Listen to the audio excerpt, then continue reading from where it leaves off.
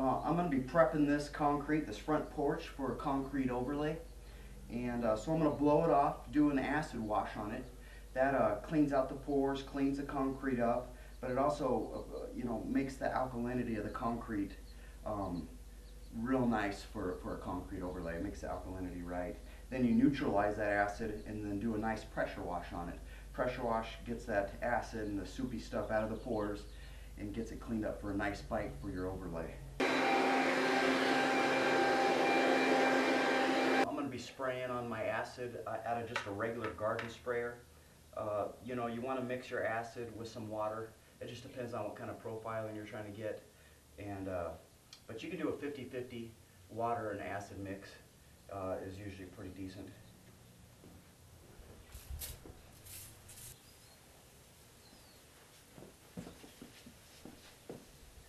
Okay, now that the acid's on there and done its work, I'm going to neutralize it. You always want to neutralize your acid. I use ammonia to neutralize it. You just want to get a good full coverage coat so that the alkalinity of the concrete gets to where it needs to be. So just using a garden sprayer once again to get my ammonia on there. Okay, now we've finished up the pressure washing, got those pores of that concrete nice and cleaned out.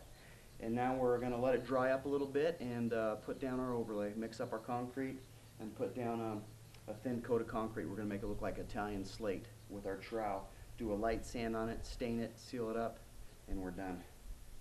Okay, we're going to be doing a concrete overlay. I'm going to do a simulated stamp. It's done by the trowel and it looks like an Italian slate stamp. You get the texture from your trowel. So after properly preparing the concrete, which I have done, I acid stained it, neutralized it, and then pressure washed it to clean up the pores. Now you don't ever want to fill the expansion joints with concrete, even though this is flexible and stronger than regular concrete. Because of the movement, it will end up cracking and delaminating there at the expansion joint. So I tape off my expansion joints so that I can just pull the excess off out of there. And then you tie in the expansion joints. When you go to stain it, you'll stain the expansion joints as well, so it ties the whole overlay in together real nice.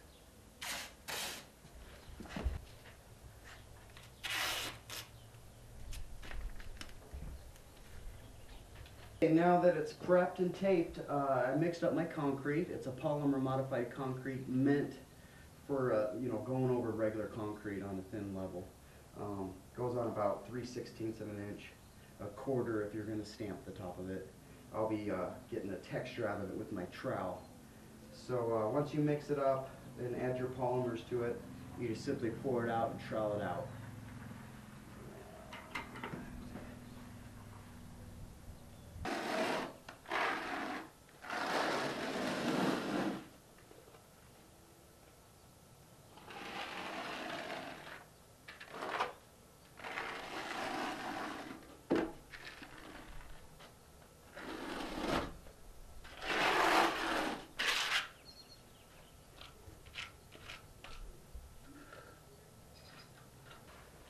Okay, with my square trowel is where I do all my edging, so I'm careful to not get it on the house. And then I use it to get a nice even spread. Once I got my spread, then I use this trowel for my texture. And you can go rougher textures or smoother textures. You just got to be careful when the temperature is real hot, because it will want to set up on you real quick. But with this trowel you can get a smoother texture or a rougher texture. It depends if I'm going for a flagstone look or a slate or what it is you're going for. Okay, you just spread out the concrete evenly. So I use my square trowel if I'm doing corners or if I'm just wanting to get a spread out of it.